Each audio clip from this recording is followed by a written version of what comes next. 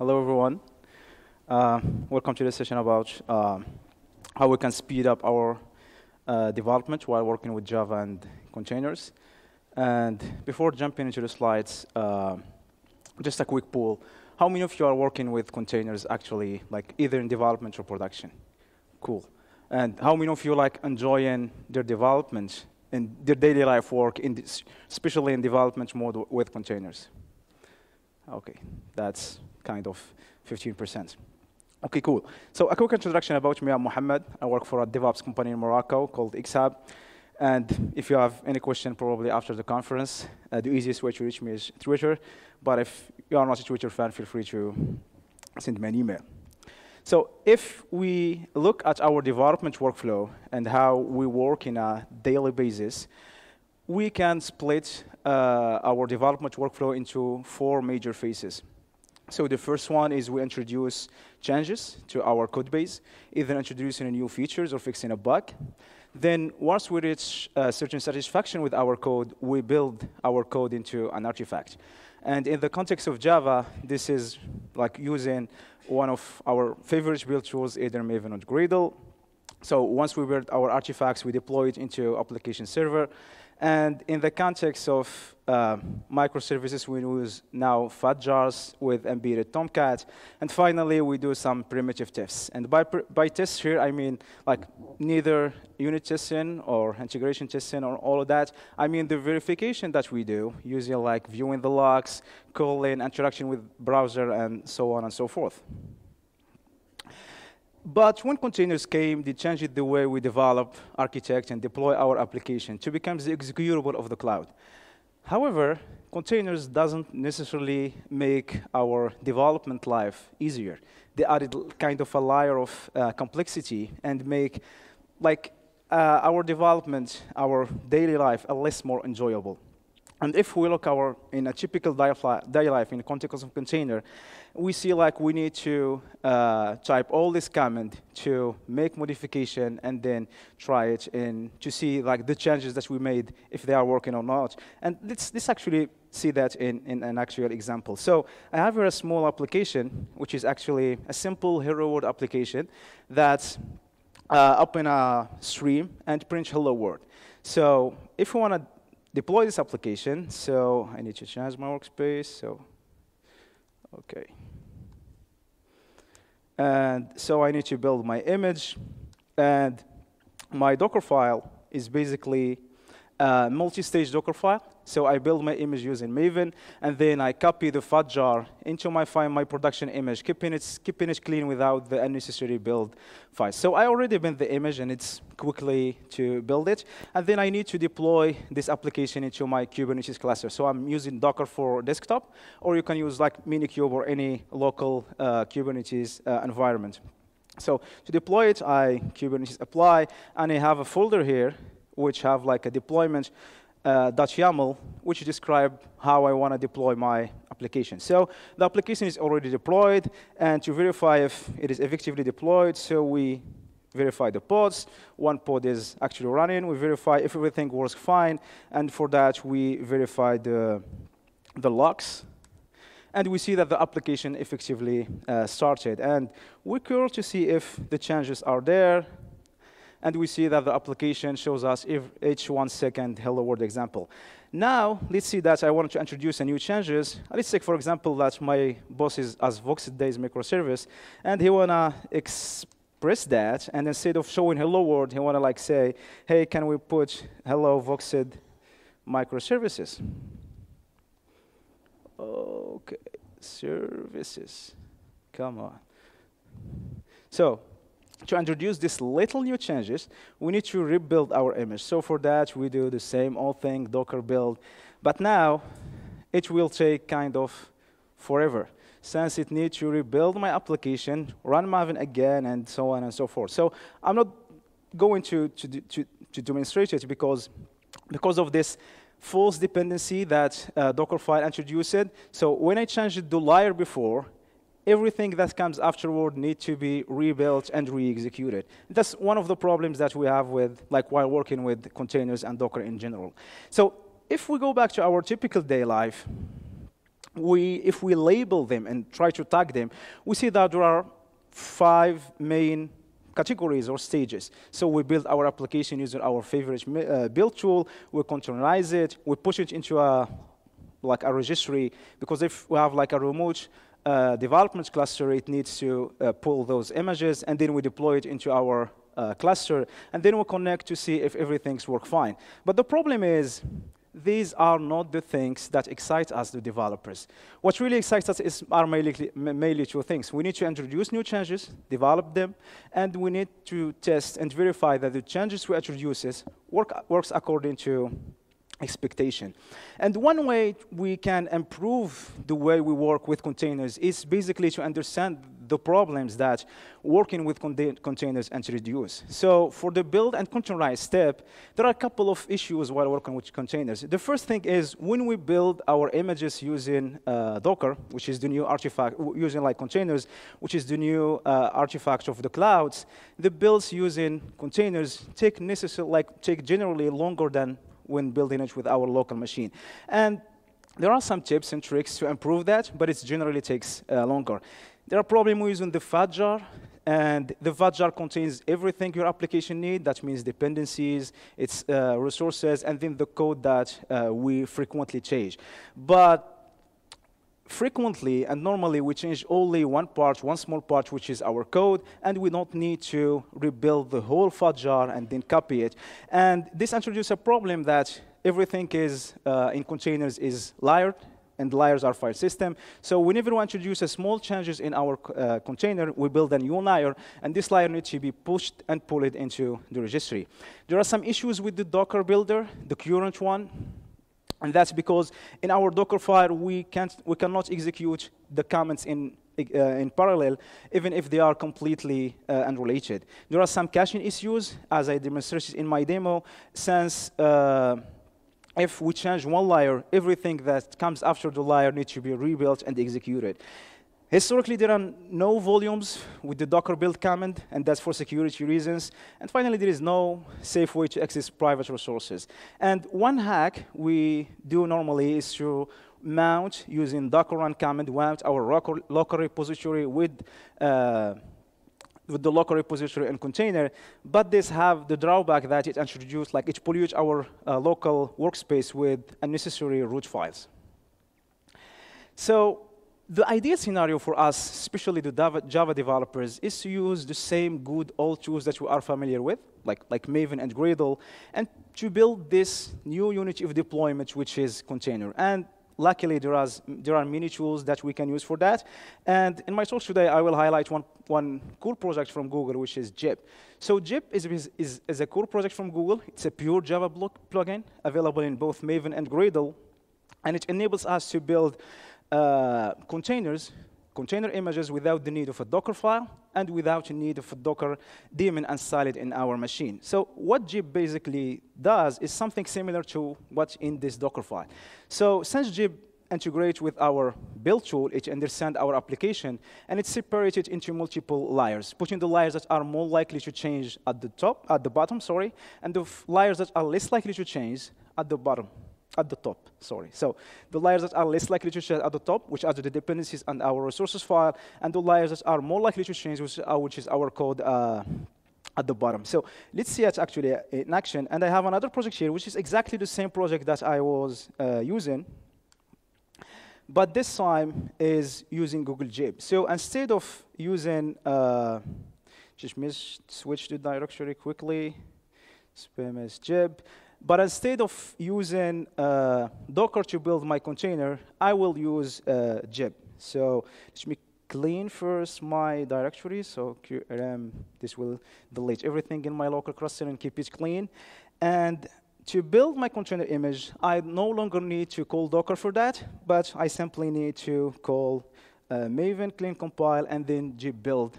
And what it will do, basically, it will compile my application first, and then it will call JIB goal to build my application and push it into my registry. And if we take a look at my Maven there, my pom.xml, you will see that I added JIB plugin into my pom file, and then integrate it into Maven lifecycle, and like I associated it with the package goal. So if I run MVN clean package, it will actually do the same thing.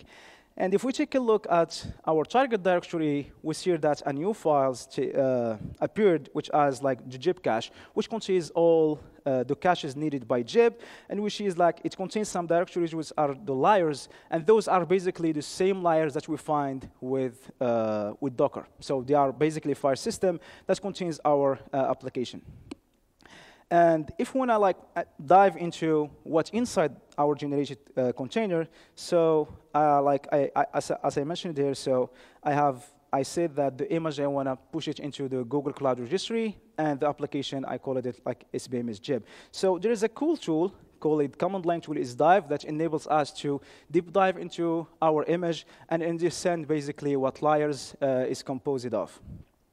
So what dive is actually doing, so it's fetching the image from the registry and then it's parsing it, and it shows us like in a nice interface how application, like what are the differences the files introduced between each stage. So JIB by default uses as a base image a cool project from Google, which is distro-less container image, and those images basically contains nothing except the runtime dependencies and a small Linux distribution. So if I go here, and let me zip this, okay. So here we have the base, and so all these are basically the base image coming from Google, Google container, Google distro-less images, and here we can see that, okay, let me see it. Okay. So here we can see that JIB added the dependencies. I think I need to, okay, the app folder. Okay, so we can see here that JIB added the dependencies, then added static resources, then added our class files, which is the code that we wrote, and that helps to speed up the development process, since only the changes that are made in our code are sent to the registry, and also helps to ensure reproducibility. So if I go back to our slide, there are many ways that we can build container images using JIB. So the one I showed is JIB build goal, which basically build container image and send them directly to registry. We can use JIB Docker build, which make call to Docker daemon to build the container image, and you can save it locally as you mainly use in Docker. And finally, we can use JIB build tar goal, which basically build a tar that you can load into your Docker daemon and build your image. And JIB is configurable, it's pluggable. There are many config that enable you to build your customizable image depending on your needs. So with JIB, we succeeded to like minimize the steps that we can do to build our image, but can we do better? Can we like focus only on the part that interests us, which is development and testing? And for that, we need to simplify development. We need to simplify deployment to our Kubernetes cluster. And for that, there is another cool project from Google, which is Scaffold. And Scaffold is a command line tool that takes care of deploying your changes into your Kubernetes cluster. So what it basically do, it detects changes on your code, it builds an artifact, it tags it, it pushes it into the registry, and then deploy your artifact into your Kubernetes cluster. If I go back to my demo here, so I have a small YAML file, which is scaffold.yaml, which is basically the configuration file that configure Scaffold. And here I have two basic configuration. So I use JIB for the build, as mentioned here. And for deployment, I use kubectl command. So if I try to run JIB, Scaffold, sorry. So Scaffold comes with a lot of command that enables you to do a lot of stuff, but the command that will change your life is scaffold div, basically. So what scaffold div will do, it will compile your application, generate your image using like as specified in your scaffold.yaml file, your configuration file. It will push it if necessary, and then it will deploy it into your local cluster and even show you the logs. So as mentioned in the logs, the application is running, and the application is running, and the test like succeeded. If I want to introduce a new changes, things are much more easier now. So if I change it to hello voxed microservices, once I hit Control Save, the JIB scaffold automatically detect the changes, build the application, tag the artifacts, and then deploy it into my cluster. And if I run, OK, now it's started. So you can see that the changes takes effect, and I can focus on the parts that excites me, which are basically introducing new changes in my repository, in my code, and then verifying those changes. So that was only for development purposes and for only local development. But what happens if I have a remote development cluster? So I need to make changes to my YAML files, and that means to my deployment and service YAML file. What happens if I have more environments? So that means I need to introduce another files. The problem with YAML configuration file for Kubernetes that they are tied to specific version and specific environment. So the more environment you have for your Kubernetes cluster, the more YAML files configuration you need to introduce. And the problem is 90% or 95% of those files contain the same configuration. So we need some way to customize our configuration and then change only the part that needed to be changed. And there are other two cool projects that works perfect with Scaffold, which are Helm. And Helm it's a package manager for Kubernetes, and it was yesterday a nice presentation about Helm. So basically, Helm is composed of two parts. The first one is Helm client that you interact with in your daily development, and then Tyler, which basically sits into your Kubernetes cluster and deploy your changes. So Helm charts in Helm are basically our application, so you can make your own custom chart, or you can download it from the charts produced by the community. You can depend on other charts. You can deploy multiple versions of the same charts. And the part that interests us is actually configuration over values. So I have a demo here. And I will change my scaffold. Instead of using kubectl for deploying my application, I will use Helm. And there are a couple of configuration, and I'm specifying where the Helm configuration directory is, and where are the values for my configuration. So I have a Helm directory here. It contains like the same files that I had previously with kubectl, but this time I have variables in my YAML file, and the values of those variables are specified in another file, which is values.yaml. So what Helm basically does, it takes those values and then replaces the variables and send the new configuration file to kubectl to be deployed. So once I introduce the changes, so automatically Scaffold detect the changes, rebuild the application, and deploy it using Helm this time.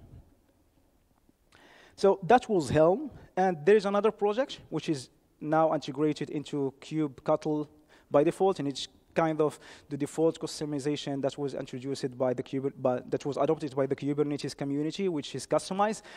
And Customize is basically a command line tool for Kubernetes customization. It takes another approach, which is basically the use YAML files to deploy our application. And basically, what you will have is you will have a base directory that will contain all the common configuration of all of your cluster, and then you will have overlays with directories for each environment, let's say local development, remote development, staging, production, and so on and so forth. And then the patch or the merge of these two configuration gives the final configuration file that will be deployed into your cluster. So Scaffold is not only for a Hello World example. So I have a small application here, which is the pit store application by the Micronauts guys. And basically, this project contains a lot of microservices with different languages, some written in Groovy, some written in Java, and the front end is using React, and we can actually use Customize to deploy my application. And as I've explained it, so for Customize, we have the base folder, which contains the common configuration between all my environments. And then I have the overlays, which contains specific configuration for each environment, and the merge of those two things will be the final configuration that will be sent to my Kubernetes cluster. So deploying this application will take some. Okay. What's happened here? OK, now it's good. So deploying the applications that have many microservices will take some time, and they have like 4 minute lifts waiting for the application to be deployed. I'm happy to take any question you have. So to sum it up, before that, so Scaffold is pluggable, customizable for local and remote clusters. So, basically, you can use mini builders to build your application. I showed like Docker and JIB, but you can use Bazel as well. For tagging artifacts, it supports many ways to tag your artifacts. It pushes your artifacts into the registry automatically, and it deploy your application using either kubectl, Helm, or Customize. So if you have any question, please feel free, and waiting for the application to be deployed. Yeah.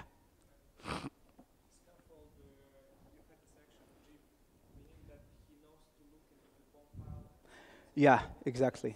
Yep. Here, like, instead of building the application using Docker daemon, it will use JIB to build the application. And it actually, if the application, if you have Docker installed in your machine, it will automatically build the container image using the Docker the JIB build Docker using the Docker daemon. If not, it will use the JIB build without the need of Docker daemon. Yeah. So here I'm using Gradle, and let's take, So I'm using Gradle here, and if we take a look at my application, you can see that I'm using actually JIB. So I'm specifying the image where I wanna like push the image, and the credential helper. So the credential helper are the credential that needed to log into my registry.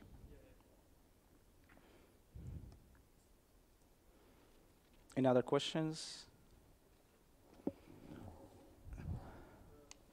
Yeah. One question from your experience, is JIB reliable? I mean, it is developed well enough and supported? Yeah, JIB is like evolving at a rapid pace, and like there are many companies that adopting it, and it helps like to speed up the build, like the development process. And it works really fine for the microservices context. Of course, if we are using like legacy application, it will be hard for JIB to split up your application and so on and so forth. So for microservice architecture application, which is the case of this conference, and so it is really nice, and it helps to speed the development without the overhead of using containers and Docker. So it basically comes with best practices in mind, implemented in JIB. So you don't need to worry anymore about implementing best practices to build your container image. It automatically generated it for you with a single command. Welcome. OK.